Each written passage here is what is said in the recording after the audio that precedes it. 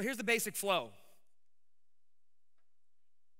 5-day promotion powered by email. In our markets, most of our stuff, we found out that Saturday to Tuesday seems to be the best.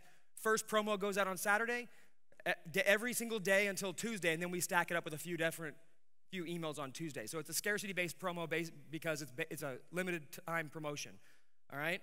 Sold via simple sales letter. I'm not talking about a big, crazy, over-involved sales letter. I'll show you how simple some of mine are to begin with. They're very, very simple.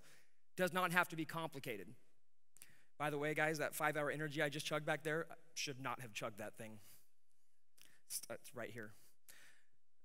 And I think my Adam's apple is getting the workout, not my body.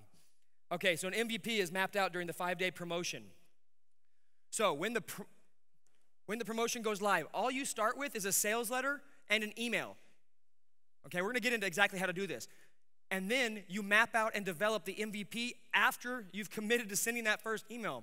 When that first email goes out, now you're like, oh crap, I'm on the hook. That's when the promotional period or the mapping out period begins.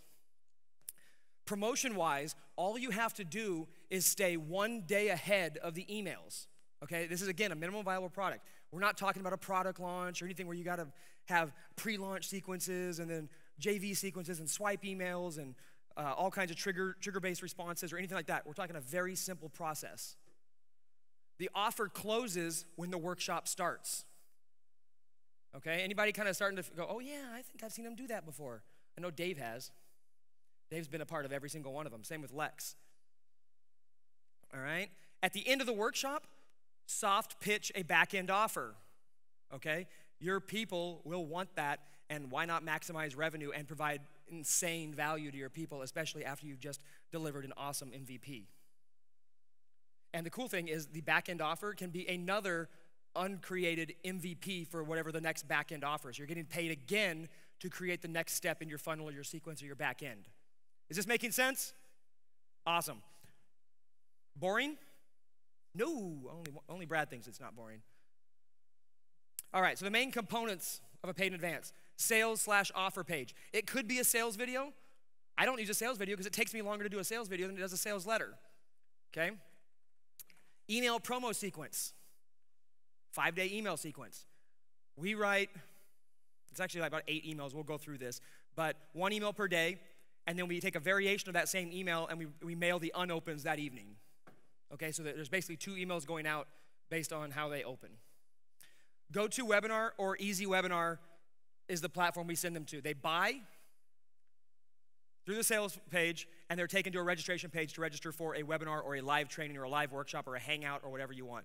Typically, we use GoToWebinar and Easy Webinar. We're moving everything over to Easy Webinar, as Los was talking about, because of all the tracking and the tagging, the behavioral stuff we can do. Plus, it's just a simpler platform, and it doesn't have all of GoToWebinar's known goofiness that we have to deal with. MVP is actually live training. You deliver it live. That's the additional value bump that you're giving people. It's like, hey, you're not gonna get a course, you're getting me.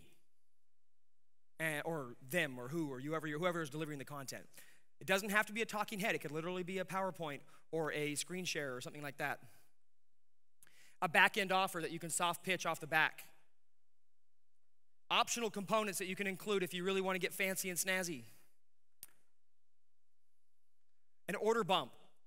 Order bump can be done 2 ways. On the sales page, you can have, when they start to fill out the order form, it immediately pops up with an addition to the cart that says, hey, for an additional $17, you can get X, Y, or Z bonus, okay? Order bumps are great. Another thing you can do is, it can actually become almost a downsell. After they buy, they're taken to the registration page for the webinar. They register for the webinar, and then they're redirected to an offer that's complimentary even before the MVP has been delivered, so a different product. Frank Kern is famous for this. You opt in for one of Frank Kern, or you pay for one of Frank Kern's trainings, or even opt in for a free one. You go to you register for the webinar. The thank you page of the webinar is an offer for Video Black Box or one of his other courses, and you're like, okay, I guess I'm buying something, and then you wind up buying it because, of course, it's Frank Kern. So paid ads, you can leverage paid ads to drive traffic to it instead of just your email list. You can also leverage affiliates if you have this stuff. Okay, paid ads, obviously, I would recommend you leverage, especially if you don't have an email list, because you need traffic from somewhere. Affiliates can be hard because they're fickle and it's hard to get them on a schedule and get them dialed in. And usually a paid in advance thing is something that you're doing internally or quickly to get a product developed. So having the hang up on delivering your product be based on affiliates is not a good idea. But if you have affiliates, leverage them. And then retargeting, which is not really optional, because otherwise everything that I taught you guys this weekend wouldn't be true. Oh, oops, where do we go? Okay, so here's what it actually looks like when we break it down. Okay, so we have the promo emails.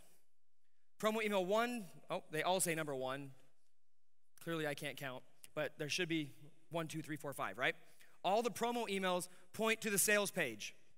Paid ads also drive to the sales page. Sales page sends people after they purchase to the workshop registration page. The workshop registration page either can redirect them to an order bump if you're going to use it, or it can just tell them when the live workshop's going to be and then notify them when it's time for the webinar or the training or whatever. And then at the end of the live workshop, after you've delivered massive value, the people are excited, they're ecstatic, they've been on the webinar with you for 7.5 hours and listened to you break a mouse, not fall over your chair, spill a drink, and ruin a keyboard, then you sell them something else. And they think it's awesome. And they get even more value out of it. And all of that was true. That was the last training one we did. And I spent 15 minutes with a headset running around my house going, I can't find batteries for my mouse because it died right in the middle of the presentation. So you can even be goofy on it and unintentionally, and it shows that you're real.